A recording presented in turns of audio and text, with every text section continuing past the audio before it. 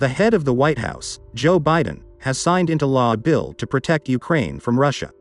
In particular, the act simplifies and speeds up the process of providing military assistance to the government of Ukraine to counter the Kremlin's aggression.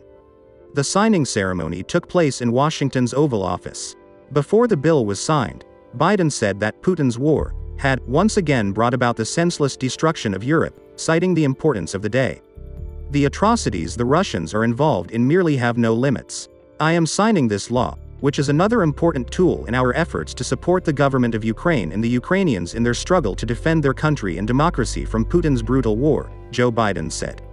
The bill, which eases some requirements for the U.S. to supply or lease military equipment to Ukraine, was passed by a bipartisan majority in the U.S. House and Senate.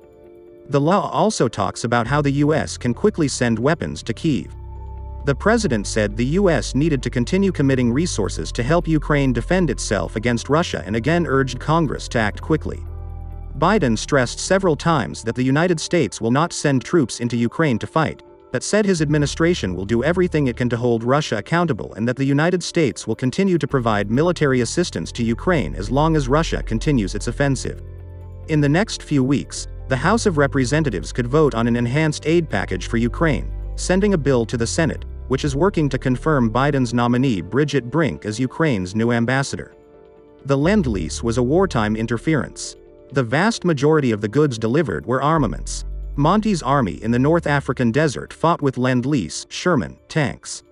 After 1942, major Soviet counteroffensives were carried out with Lend-Lease trucks.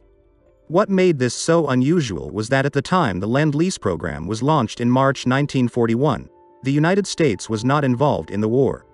Lend-Lease was the decisive moment when the U.S., though not engaged in hostilities, gave up its neutrality. This forced lawyers to come up with a new term to describe the position of non-military.